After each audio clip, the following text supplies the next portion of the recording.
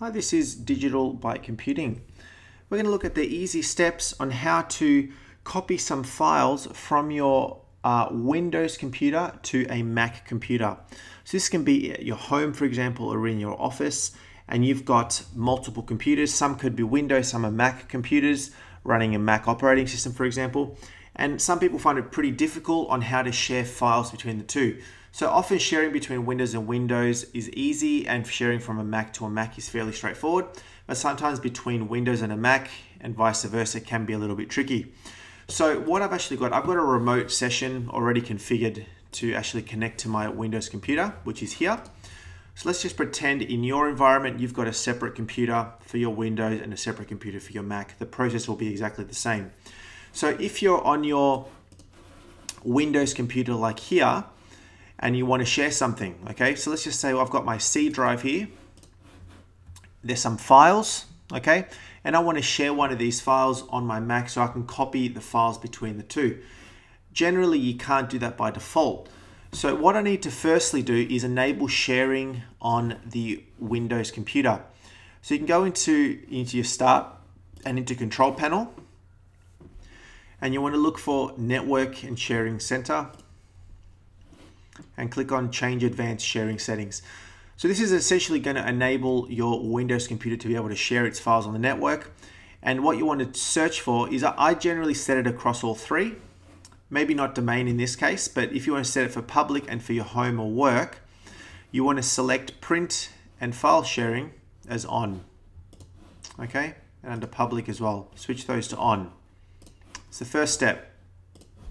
Next step is you need to know what the name of your computer is, your Windows computer, and hopefully your IP address as well. So your IP address may change, so it may be different every time, but let's just show you how to do that. So if I go into the Start menu, and in here I type in CMD and enter, you'll get a command prompt like this, and then I type in IP CONFIG, which is IP config.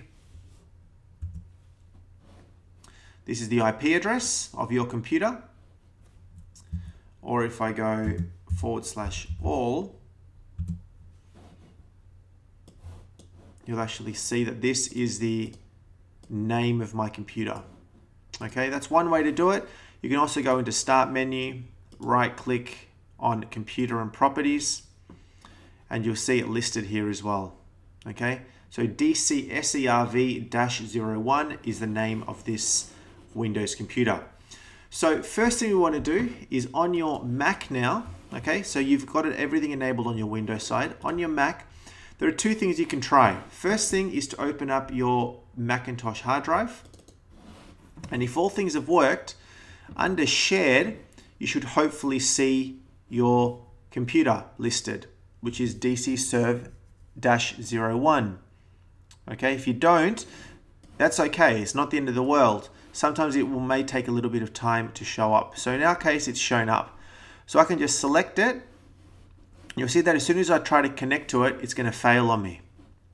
So what I need to do is I need to now connect as. Now, the first thing you want to do, if we go back to the Windows computer, is ensure that you've got a username and password configured on this computer. So when you log into your computer, it's got a username and a password set. Okay, otherwise you may have some issues sharing between the two. So I know what that is, so I'm going to select on my Mac again, I'm going to select Connect As. Okay, and now I know that this is the username. Okay, yours may be slightly different because because I'm part of what's called a domain, I have to put that at the front. And my password. So yours will just probably be just your first name and then your password and connect. Okay, now you'll see that's connected to three folders: netlogon, sysvol, and users.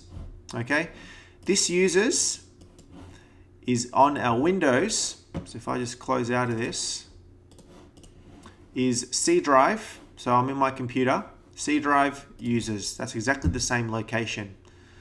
Okay, so I'm going to go into users, for example, and I've got test user, and then I've got a folder called test with a couple of files in here on Windows. So on the Mac now, I can go users, test, and there are my two files. So I can just grab those files, and drag them onto my Mac. And that's it. So now they're on my Mac and I can open them and manipulate them how I want. You can then do that vice versa and copy the files back from your Mac onto Windows directly. Now, if for whatever reason your Windows machine does not show up on here, the other option you can do is from your Finder, go into up the top, go connect to server. You'll get this window pop up, and then you can put the full server address. Okay, so we want to start with SMB. Okay, this is going to let you connect to a Windows file share. SMB : //. Now we want to put the name of that computer. All right, so remember what we did before is in here. We've got DC serve-01, DC serve-01. Now click on connect, and you'll see that I'll get listed with the same options. Now users is grayed out because I'm already connected to it, but in your case, it will be able to be selected. You can click on users and OK, and then you'll get prompted with that window. If that doesn't work, the last option is you can do it via the IP address, if you know what the IP address is, because sometimes the name may not always work. So to get your IP address again, into the start menu, type in CMD and enter. You get this black DOS window, and then ipconfig, ipconfig, that is your IP address. Okay, same process. On the Mac, go connect to server.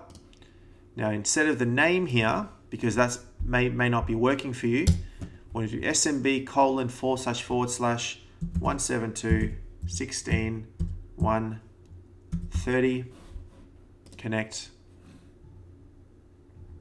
and I'll get prompted with the same window as we did before. Then I can select it and then copy the files that I need from my Windows computer onto my Mac. So I do have another video on how to do the reverse and how to copy from your Windows computer, copy Mac files off your Mac to the Windows computer from within Windows, but we won't do that on this video. So I hope you found this video helpful. If you did, give me a thumbs up and subscribe to my channel for a whole bunch of more videos.